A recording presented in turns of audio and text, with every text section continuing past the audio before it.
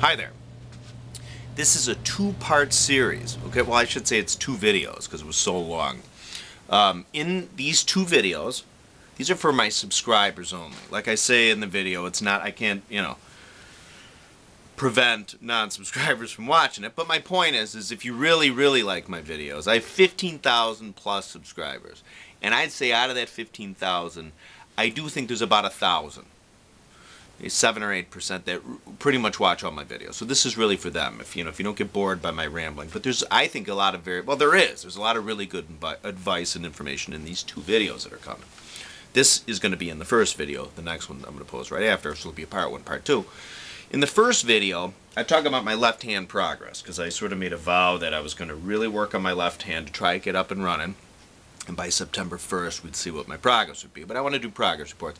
The second part of this video, though, if you want to skip to it, it's about maybe 3/4 of the way in. I talk about some Ludwig snares, a superphonic versus an LM402 versus like the LM300 series. Okay?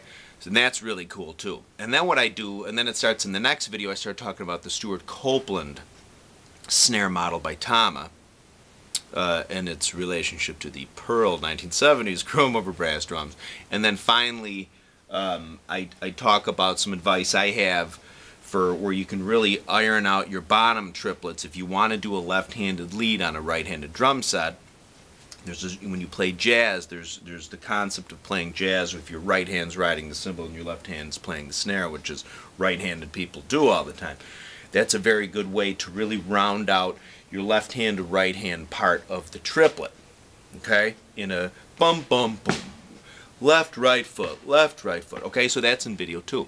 So these are the videos. A couple times in the video you might see me make a misnomer. I think I point to the holes in the shell that are the tone control holes, and I say the throw off holes, or vice versa. But thanks for watching my videos, and what follows is part 1. Hello. This is a for subscribers only video. Now there's no way to really enforce that. But I seem to have, I have now 15,000 subscribers. And I think I have about maybe 900 to maybe like 1,800 dedicated fans. I mean, meaning, they kind of really like watching my videos. So this is a video sort of for them, because I think most other people, if they click on it, drummers are going to be like, what the, too long-winded, blah, blah, blah. But this is a long-winded, but I think very interesting and helpful video. Okay, so for subscribers only. Okay, now check this out. What we're going to do is what can I do first? All right, here's a couple things. There's going to be some Stuart Copeland angles in here, some Ludwig drum buying stuff, some just pretty all-around tubular stuff. I hope it's tubular. So what I've been doing is, but first, we're going to get on to my left-hand practice. As I said back in June, or May, I forgot, I said I was working very hard on my left hand, because I know it's like a broken record if you've never really watched. I have a tremor, right? I mean, a lot of people do. It's nothing, earth-shattering. But my left hand seems to be especially bad. I mean, compared to other people's tremors, my doctors even said, they call it a benign essential tremor. I don't know why the hell it's essential, but that's what they call it. Essential must have another meaning in Dr. Berg. So, but what I've been doing is trying to, and I've never taken it upon myself. It would be very convenient to say, oh, the reason why I have a shite left hand is because I have a shite left hand, so I'm not even going to try. Well, I have been trying for a long time. But the thing really is there's some disorder where they talk about, like, where people feel like they have another limb, like somebody else's limb on their body. It's certainly not that. And I'm not trying to make a joke of that, because those are really serious. People get their limbs cut off because they feel like somebody's arm is. They call it something disorder. God knows I have numerous disorders, but that's not one of them. But the thing is that even it really does feel oftentimes like, my left hand has its own mojo going on. Everything just feels different with my left hand. So what I've been really trying to do is, I said in my original video, and then I put a progress video out maybe a month ago, maybe not even, is things like this. So what I've been doing is I've made a conscious effort. I've always said in my videos, and it's my teaching philosophy, that when you play anything, when you do anything, right, but especially we're talking about drums, so we'll keep it on drums. We only have 2 arms, right? Most of us. But what happens is when we do anything, any rudiment, or indeed when we play, we're only using those arms. But then any single stroke or any sort of non-necessary, like even if you have, apart from coordination, right? Like my basic.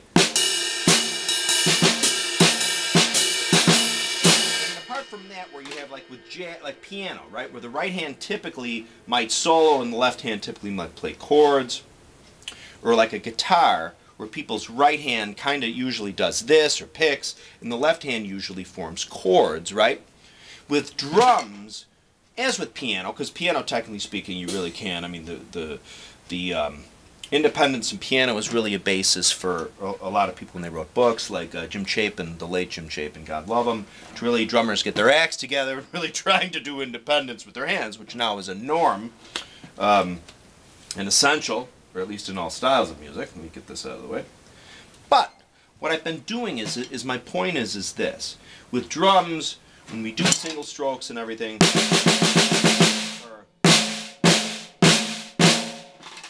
The right hand and the left hand mirror each other. Essentially, it's like you're volleying a ball back and forth, okay? This one does exactly this, this one does exactly this, this one does exactly, and it alternates, okay? If you're doing, when we do a paradiddle,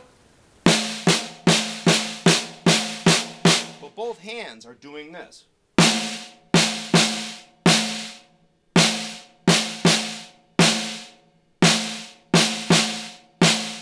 That's what the right hand, so if I were to take my left hand out,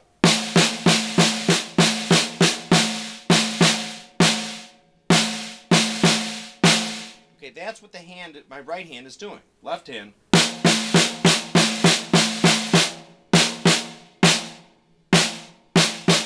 Those patterns are intermeshed, okay?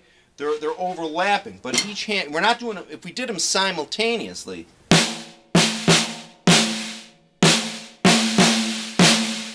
don't. I mean, you can. It's a great. That is a great exercise to really compare the feel and the symmetry of both hands, as I've said in my symmetry video from 5 years ago. But what happens is we alternate. Okay, that's the point.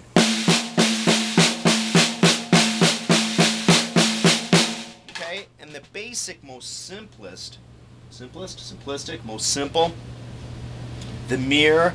The archetype of doing things back and forth hand to hand is the single stroke, okay? Because there's just one stroke involved. No, it's not. Okay? It's just so. And I remember, as we all have, but this wasn't in the video that Mel Torme did, you know, the one that he sponsored, you know, the one that he was heavily involved with, talking about Buddy Rich Part 1, Part 2. But there were a couple times, you know, Buddy Rich was kind of an asshole. I mean, he kind of was. Not an evil ass, but, you know, his temperament. A lot of people just have kind of asshole temperaments, or at least quick temperaments that make him seem like an asshole. So, I mean, he wasn't a true asshole, but he could be one, right? He could. Anybody can if you get him at a wrong time, you know?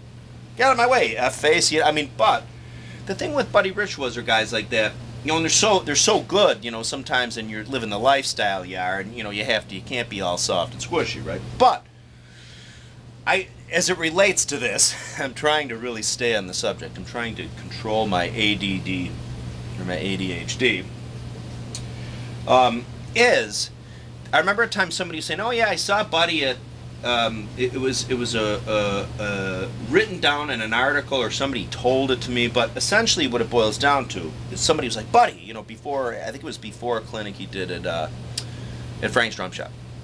Like, what's the secret to your single strokes, for the love of God? Well, he was sitting on a pad assing around before he went out to the drum set and everybody. And he, you know, looked at the drummer kind of with a jerky look, according to what I read, and just started going like this. Which could be easily construed as like, yeah, just do it. But if you really think about it, I think the person initially related like, hey, he was just a jerk. You know, like if a football player had a great arm, right? You know, Brady, right? Tom Brady or whatever. What's the secret to a great pass? Well, if he just real slow motion kind of went to do, you know, a pass and turned, it was like, yeah, you know, duh, you arsehole, right? But Buddy Rich, if you think about that, that's what it is. It's okay. Now, bear with me. Going back and forth the whole point of going back and forth, it's not so much that each hand, you have a couple things to think about. Each hand's dynamic of how you handle it. And in my specific case, my left hand does certain things differently. It just kind of does the way it sort of is. I've been trying to streamline, make my left hand not necessarily exactly do the exact same things my right hand does. It's a goal to do, but I found that there's sometimes my left hand, it kind of injures my left hand in the short run to do that if I try to do it exactly the same way. So sometimes with the other limb you want it to allow it to do it its own way, right? But then the problem becomes is you can have sound differences. Like if it strikes harder or in a slightly different fashion, you can get an uneven tone. Duck, duck, duck, duck, duck, duck, duck. Like you could get a real fast single stroke roll. But if they weren't even, it'd be like, right?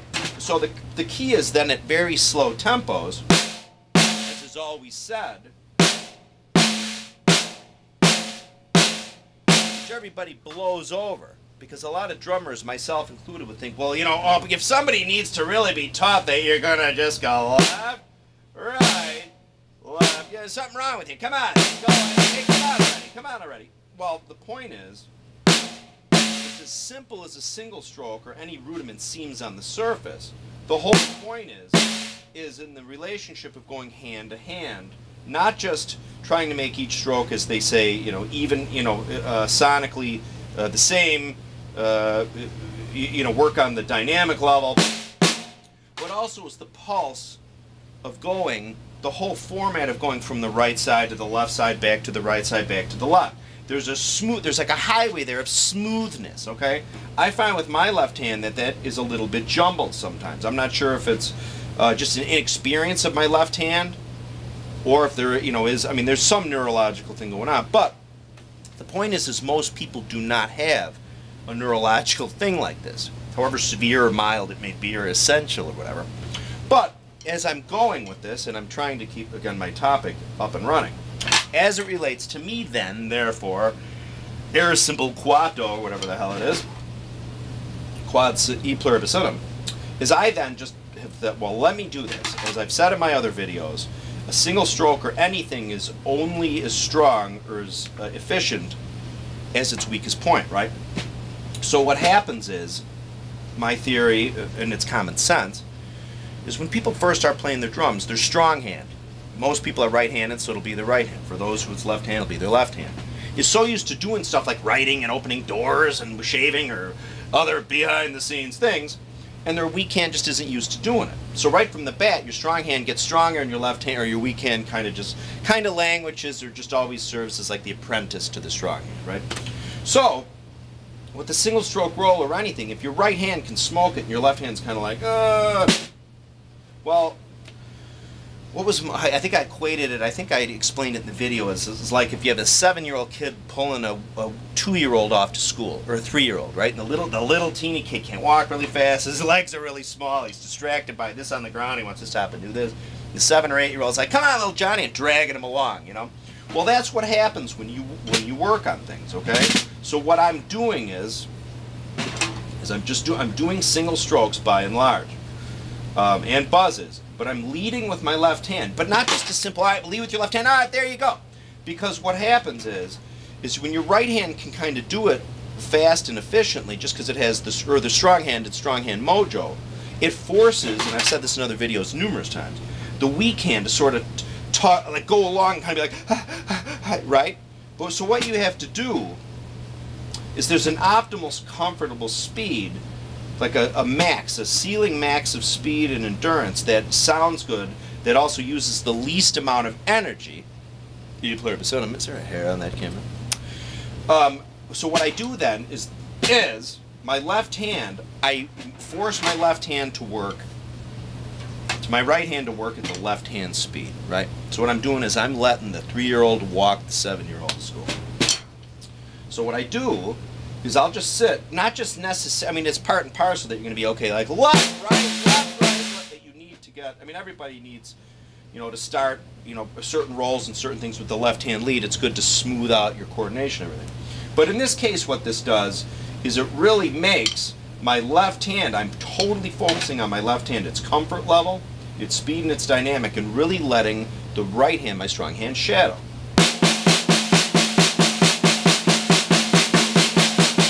So instead of being like with the whole right hand emphasis, with my left hand sort of like, I'm just literally doing single strokes with just the left, concentrating on my left hand and letting the right hand follow.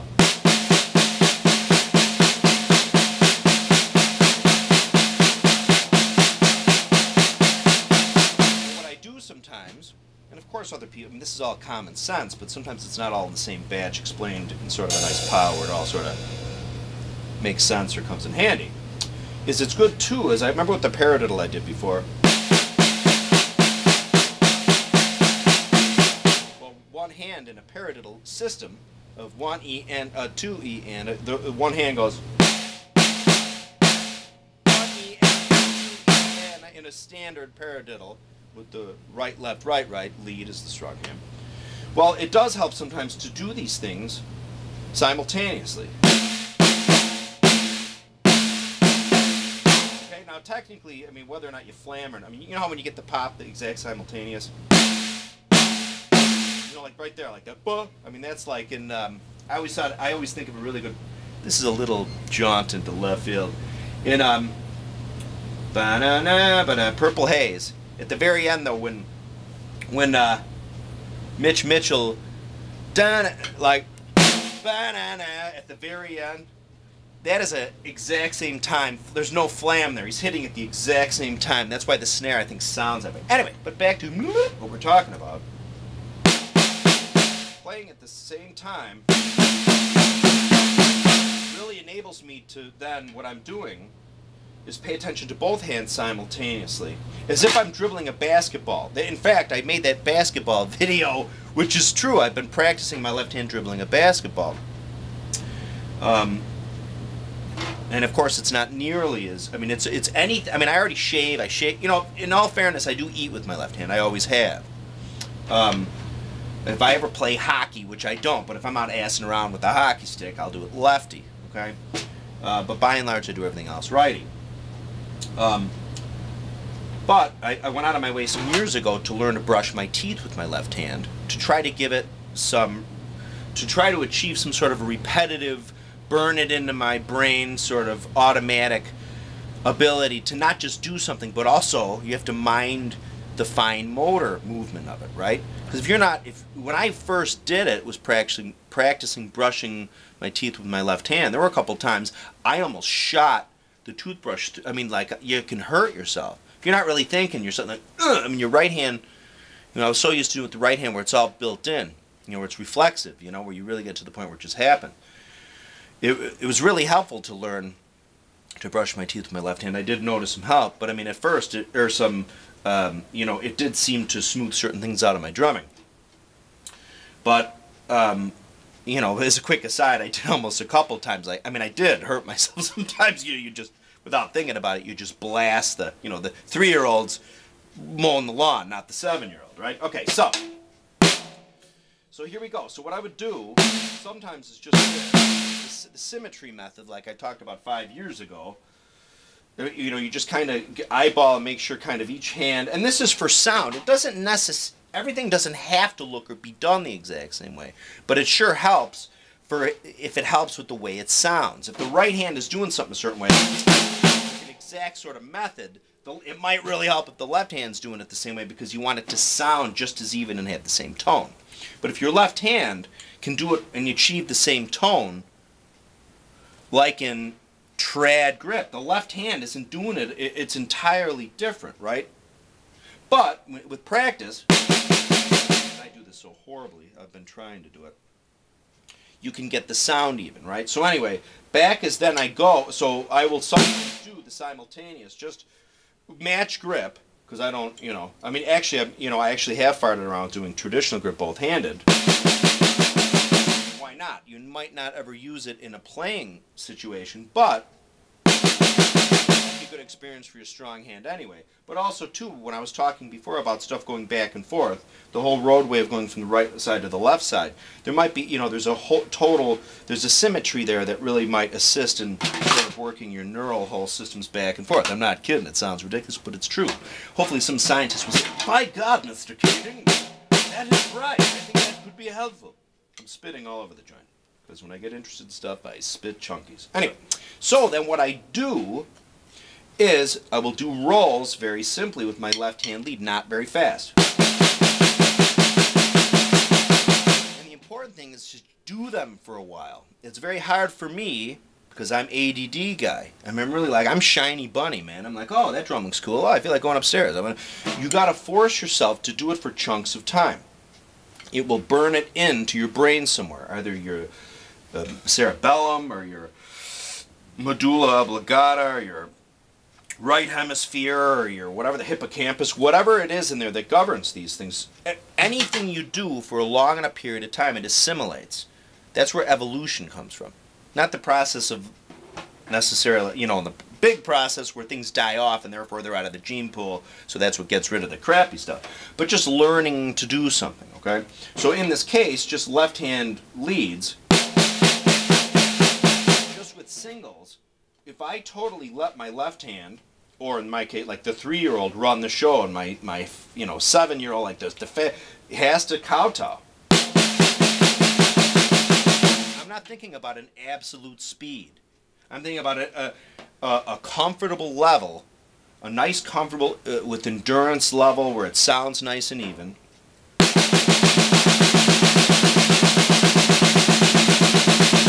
With my left hand at the helm. Okay, there's no absolute speed there.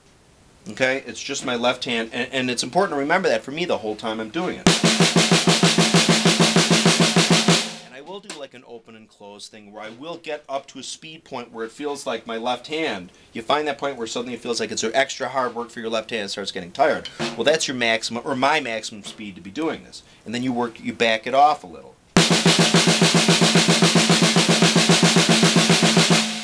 Since I've really honestly been concentrating on this, it has been very helpful. Like, I really feel my left hand getting stronger. Now, it still has sort of the fits and starts and a little bit of the jerk sometimes. Like, for my fine motor, my buttons, like, look at that. Sometimes that really does happen. Okay? See that? That's my right hand. Now, I'm a little wiry now because I don't drink a lot of caffeine, but I love coffee. And I just love the taste of coffee. So I put a little caffeine in it. Because, you know, a little caffeine, believe it or not, doesn't hurt ADHD or ADD. You know, the stuff they give them for that Ritalin and these things, they're a speed. Well, caffeine's kind of a speed. So I do find, believe it or not, if I drink a great deal of it, sometimes I feel chill. And I feel nice and relaxed. And this actually kind of does subside a little bit. But that happens at like a higher threshold. It might be a lot of caffeine and suddenly I might not be able to sleep at night. So in this case, I just sort of keep it low. A side effect of that is sometimes for a while my left hand will be extra shaky. But this kind of really is about the norm now. Okay, I think I had the coffee a while back, so this is about the norm. Back to my single strokes.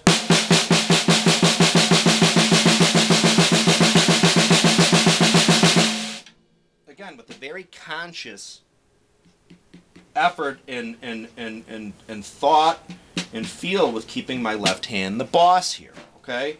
My right hand can just sit and do its thing, okay? I mean, I'll still fire it around in a big practice thing and do other stuff, like try to work on my molar or whatever the hell it is, just play time and practice and everything else. But I find this very helpful. So that is pretty much the progress at this point of August 1st, 2015 of my left hand. Let's move on to some other stuff, okay? Remember, subscribers only. The drum I have here is, check this out. I'm going to take off my headphones. This is an LM302. Okay, Ludwig in about 2003 or 4, maybe a little earlier than that, started selling some imports. You know, they put their name on. This is one of them. Okay, you see the black and white badge? Okay, it doesn't say made in, you remember the old rockers will say made in USA on this badge, right? Back in the day, there were also some pointy, believe it or not, black and white badges, okay? But this is an import. This is from China. Ludwig had the LM300, the 302, which are the steel versions, okay? 6.5 this is, because it's a 302. They had the LM303 and 304, which were brass. 303 was 5.5 by 14. The 304 was 6.5 by 14. The 305 and the 306 were bronze. The 305 was 5.5 and the 306 was 6.5. Now with Ludwig American made stuff like the Supraphonics and stuff, and the Supers, their shallower one is always, it's a 5 by 14, okay? 5 by 14, then into a 6.5 by 14. Well, the import stuff would be 5.5, okay? That's sort of like the import sort of standard. So check this out. This one was really neat. I got it on eBay a few weeks ago.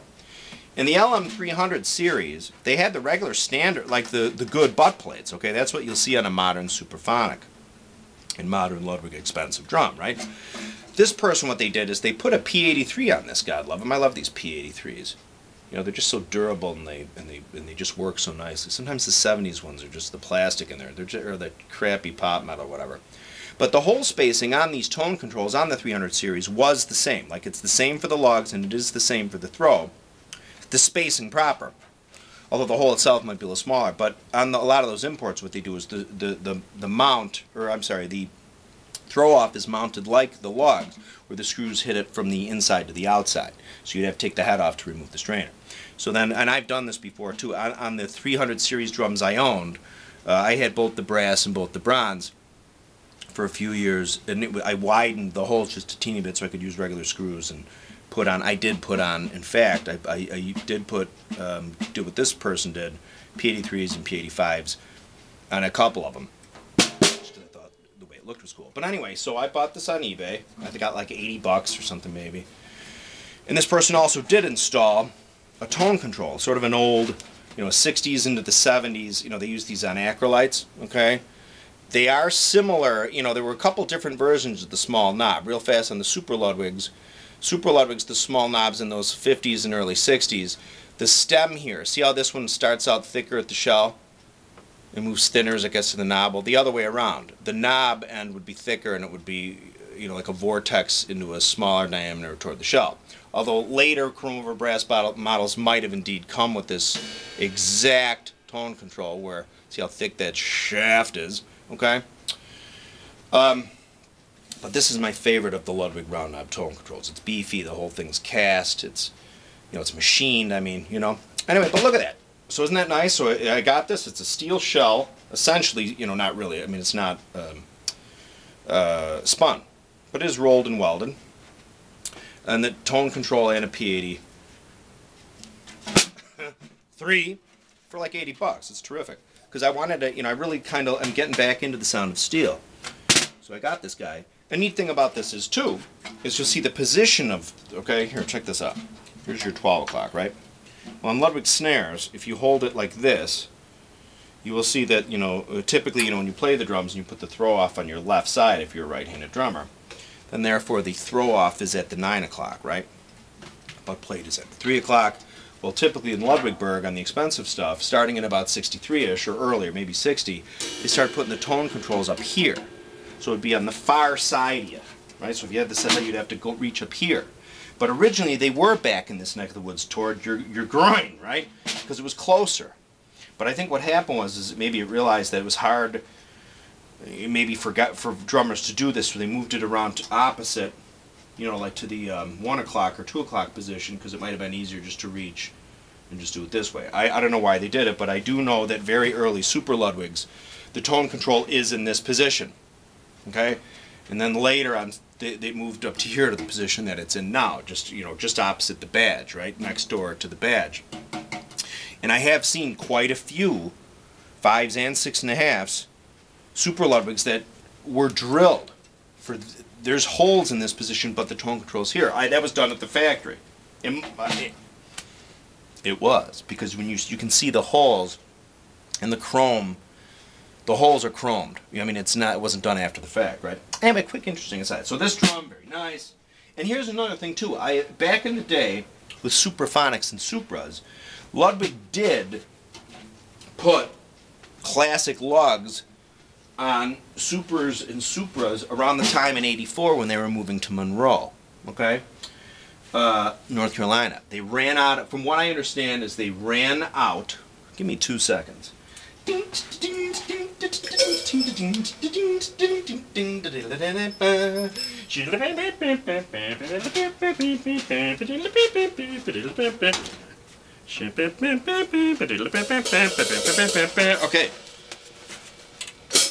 Here is an actual Ludwig with classic lugs. This is an original, okay?